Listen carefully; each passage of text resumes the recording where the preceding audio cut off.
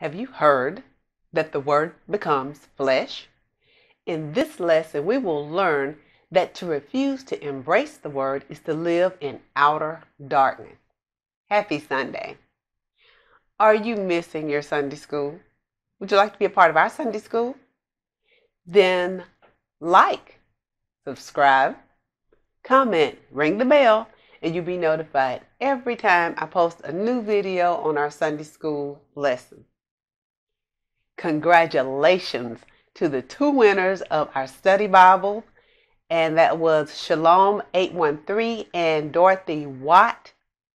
Please email me at Antioch MBChurch 39750 @gmail.com so I can send you your study Bibles. And yes, we will do another drawing when we reach 1,000 subscribers. Hi, I'm Regina Reed, and I teach Sunday school at Antioch Missionary Baptist Church in Maven, Mississippi.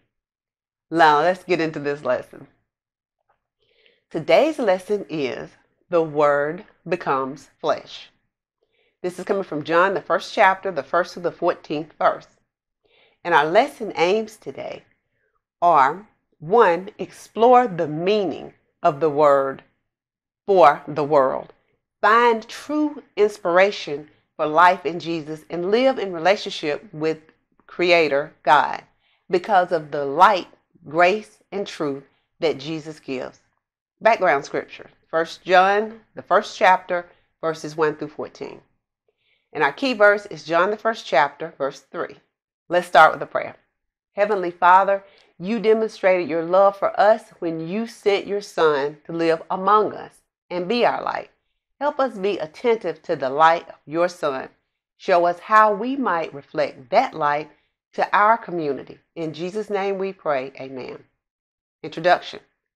We are looking for a new pastor, and I pray we find a pastor who enjoys nearly every aspect of pastoring, such as visiting church members. During some visits, the pastor might enjoy drinking tea, I like tea, with a longtime church member and asking about the person's walk with Christ. Other visits might be during, less happy circumstances. The pastor might visit a church member at the hospital and pray for his or her healing. Most church members don't fully understand how much the pastor cares until he goes to see them. The in-person ministry to the individuals in our church will demonstrate the pastor's love for the members. The scripture tells us of God's love for his people. The extent of his love has been and still is being demonstrated for the world to see. That's in context. The beginning of John's gospel is unlike that of the 3 other New Testament gospels. Matthew's gospel begins with a genealogy and the birth narrative of Jesus. This is Matthew, the 1st chapter, verses 1 through 24. Luke's gospel begins with 2 birth narratives, Luke, the 1st chapter, the 2nd through the 2nd chapter, 21st verse, and Mark's gospel skips straight to Jesus' adult ministry, which is Mark, the 1st chapter, verse 1 through 20. But the introduction to John's gospel is very different. The gospels of Matthew, Mark, and Luke are called synoptic, meaning the 3 gospels contain many of the same stories and sayings, often related in the same relative order on that person and work of Jesus. John's gospel stands apart from the others as the writer stresses Jesus' divine identity as the Son of God and Messiah, John the 20th verse, the 20th chapter, the 31st verse. The introduction to John's gospel draws the reader's attention in referring to the endlessness of the Word of God. Throughout this week's scripture, John makes references to the Word. By using this designation, John is actively reflecting physiological and rhetorical concepts common in his day. Specifically, John's use of the underlying Greek word for word, which is logos, from which we get our English word logic, reflects the ways that philosophers tried to make sense of the world. Pagan philosophers used the term to address the ways of the pagan gods, communicated with the cosmos and the created order. John flips the pagan expectations instead of distant animating life force as an uncertain connection to supernatural reason. John applies the concept to the Word to the eternal God of Israel. This God is the one through whom all creation came into being. This God has revealed himself specifically to his creation that John would repurpose an idea used by pagan philosophers makes sense, considering the condition and audience of John's gospel. The gospel was finally composed in the second half of the first century by Jesus' own disciple John, the disciple whom Jesus loved. Lesson scriptures: 1 John verses 1 through 14. Verse 1. In the beginning was the Word, and the Word was with God, and the Word was God. Each of the four Gospels begins with a reference to some kind of beginning. You have to start at the start. The words "in the beginning," Genesis 1:1, in the beginning God created the heavens and the earth. This is a direct connection with the Old Testament. Having established the eternal nature of the Word, John proceeded to declare that the Word was both with God and at the same time was God. Verse 2. The same was in the beginning with God. John simply restated the fact that the Word was with God in the beginning. The truth deserves repeating. Verse 3. All things were made by him, and without him was not anything made that was made. Also, it was through the Word that all things were made. Jesus was an active agent in creation. Not a single thing that now exists was made apart from him. God the Creator carried out his creative task by working through his Son, the Word of God. Verse 4.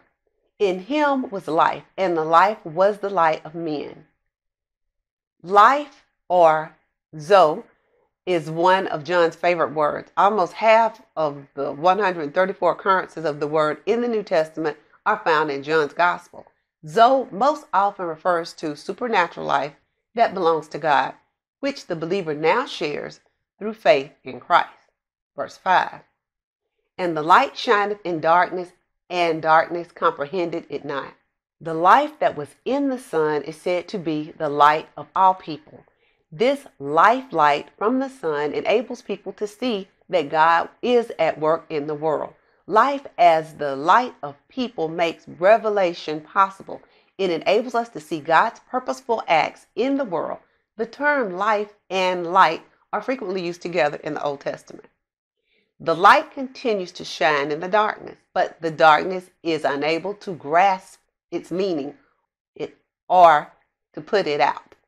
Verse 6. There was a man sent from God whose name was John.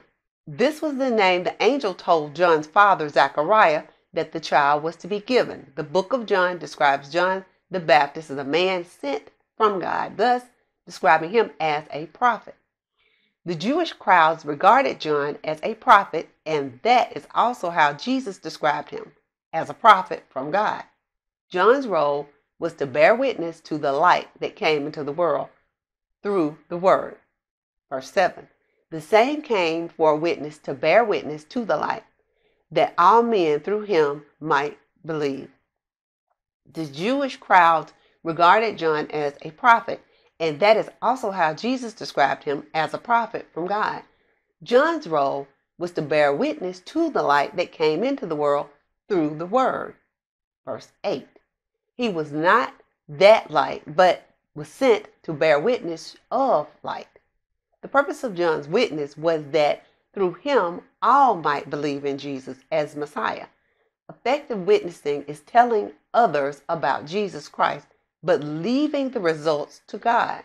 John went on to note with detail that John the Baptist himself was not the light. He came only as a witness to the light. Verse 9. That was the true light which lighteth every man that cometh into the world. One likely reason why the writer said that John was not the light is because when he wrote his gospel, there were still people in Ephesus who were disciples of John the Baptist. Now, the writer wanted them to know that it was Jesus who was the light, not John.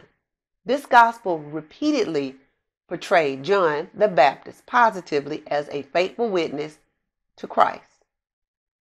Every believer has a part to play in witnessing to the truth of Jesus Christ. But Christ is always the light in whom the church should point lost sinners.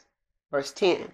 He was not the light, but was sent to bear witness of the light. Jesus brought light into the world. It was not welcomed by many of those who witnessed it. Verse 11. He came into his own, and his own received him not. The aspect of Masonic expectation was the belief that the Messiah would be in the midst of the people, but would be unknown by them. Organized religion, along with the people who considered themselves the chosen ones of God, missed Jesus. They were expecting God to come another way, but the sovereign God comes as he will. It is every believer's duty to trust and obey. Verse 12. But as many as received him, to them gave the power to become the sons of God, even to them that believe on his name. Accepting Jesus as the one sent from God, the one from above, who does and speaks what he has learned from his Father, empowers those who accept him and thus become God's children. Verse 13. Which were born not of blood, nor of the will of the flesh, nor of the will of man, but of God. They are born from above, of water and the Spirit. The Holy Spirit, as the advocate or counselor, the paraclete, will come to them, and the Father and the Son will abide in them. These are God's children, and their becoming God's children is not like natural human birth, but results from the salvation work of God.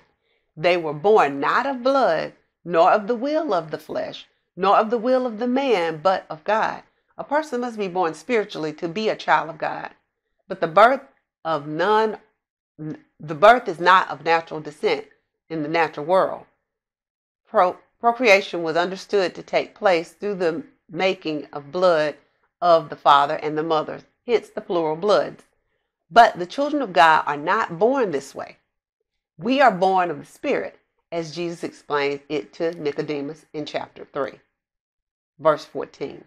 And the Word was made flesh and dwelt among us, and we beheld his glory, the glory as of the only begotten of the Father, full of grace and truth.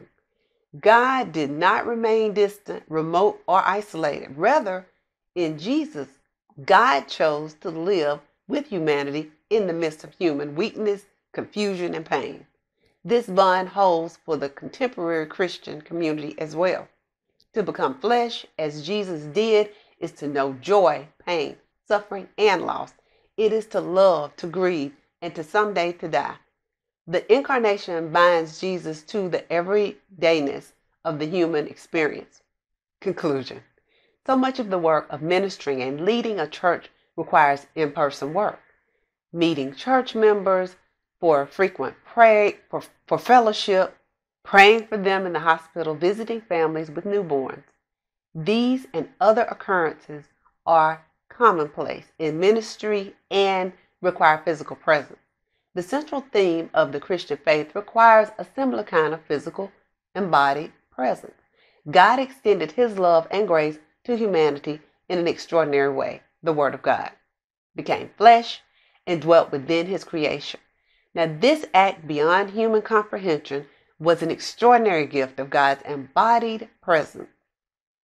In response, people can accept his gift with humility, guidance, and faith. As a result of this gift, there is a change of identity to becoming the children of God. God's children are tasked with extending his love to others in an increasingly disembodied human experience, demonstrated by the frequent use of smartphones and social media. God's children can intentionally choose to love others by their physical presence. How will you love others? By your presence in the days to come. And our thought to remember, God's salvation has dwelt among us.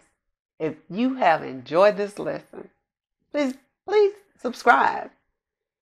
Leave comments, ask questions, give us a thumbs up, share this lesson.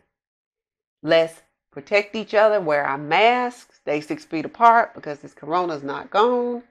Let's love each other. And I will see you all next week.